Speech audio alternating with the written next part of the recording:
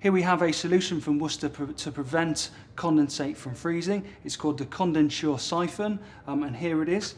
The main benefit of which, of course, is that if you cannot install the condensate within the property and you have to run external to the property, there is a risk of freezing. So this will eliminate that risk, and I'll show you how. So here you have the condensate trap. It's a 500 milliliter volume, half a litre, so it's a much greater volume of water that would normally be discharged from the boiler.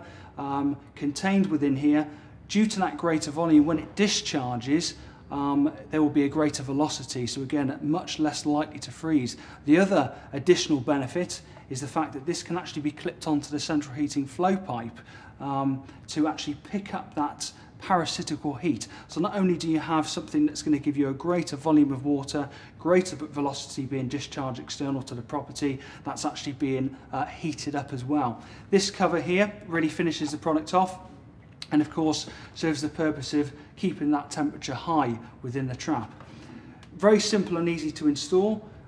The benefit to the customer of the course is that it doesn't use any electricity, so there's going to be no added electricity costs on their bills. There's no moving components or electrical components within it, so again, it's extremely reliable and robust, and it can be fitted pretty much anywhere on the system, and I'll show you how.